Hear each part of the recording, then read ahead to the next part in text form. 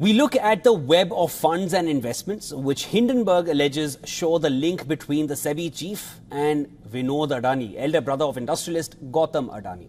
A report by the Indian Express shows Mauritius-based IPE Plus Fund 1 is in prime focus in the scandal surrounding SEBI chief Madhabi Puri Buch and her husband Dhaval Buch. According to the report, this fund had investments from Vinod Adani and is part of 2 of the 13 offshore funds which form a part of the web under SEBI's scrutiny. Now, records accessed by the Indian Express and documents from Hindenburg show a clear link between the Buch couple's investments and the fund under scanner.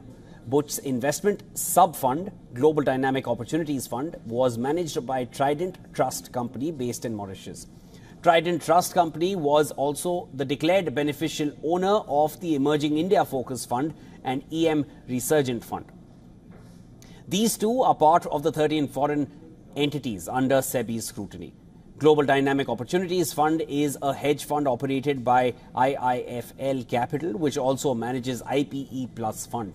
Buch and her husband invested in IPE Plus Fund 1 from 2015 to 2018, and this coincides with the time period under scrutiny starting in 2016-2017 for the 2 funds in focus.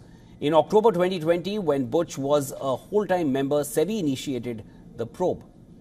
Hindenburg claims just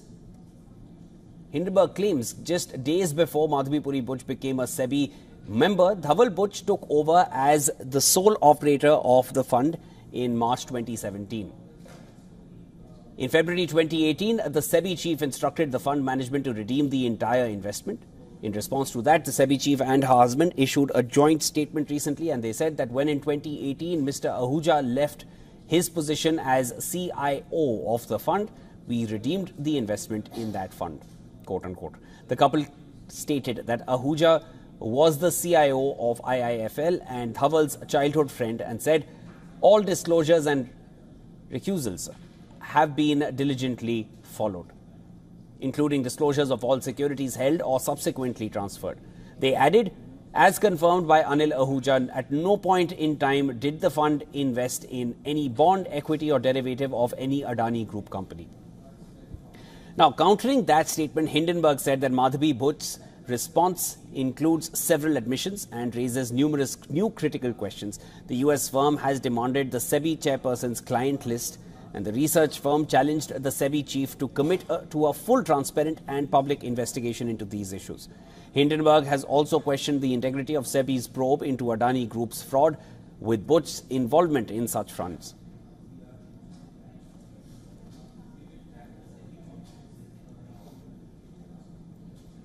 All right, for more on this, we are now being joined by Mark Matthews, who's the managing director at Bank Julius Baer and Company and prominent Asian markets expert, joining us live from Singapore. Mark, thank you so much for joining us, making time for World Business Watch. How do you read the market's reaction to the Hindenburg versus SEBI chief saga? From what I can gather, the Indian investors I've spoken with see a lot of smoke and mirrors in this whole story, in the sense that Mrs. Buch and her husband did invest in that offshore fund, but it was almost 10 years ago, and they did so as private investors. And yes, it's true that Mr. Buch is an advisor to Blackstone, but that's not something anybody couldn't have found out or known about before. So we'll see what the Supreme Court has to say, but as a layman, I can't see any evidence to support impropriety in either of those accusations.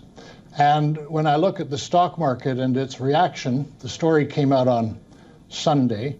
Yesterday, the market closed basically flat. It's flat at the open today, quite reminiscent of the last time when Hindenburg Research broke a similar story, January of last year. And the market went down 4% initially.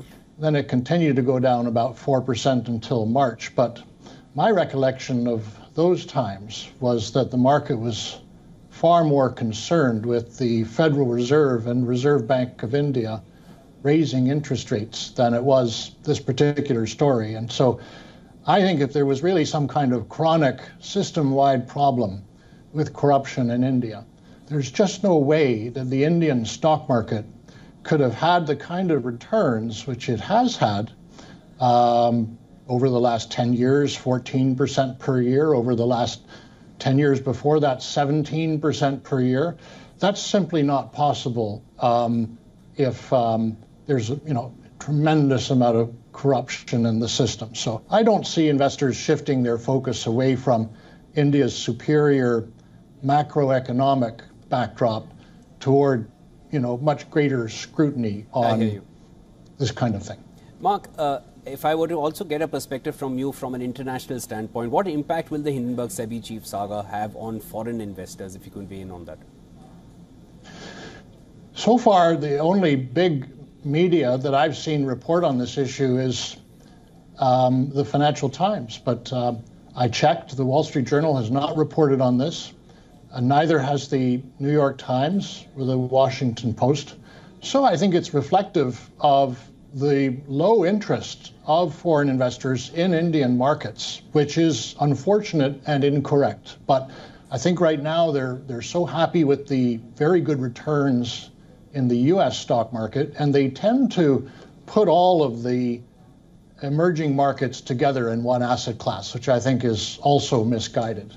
So the ones who are looking at it, the foreigners who are invested in India, I think they simply see that politics and business are intertwined in India and around the world. I mean, just look at all the big technology sector donors to both Donald Trump and Kamala Harris, but that doesn't dilute the fact that those big technology companies have very good returns.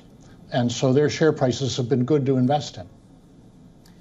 All right, Mark, thank you so much for joining us and sharing all your insights. That was Mark Matthews, Managing Director at Bank Julius Baer and Company and prominent Asian markets expert joining us from Singapore. Always a pleasure hearing your thoughts on matters.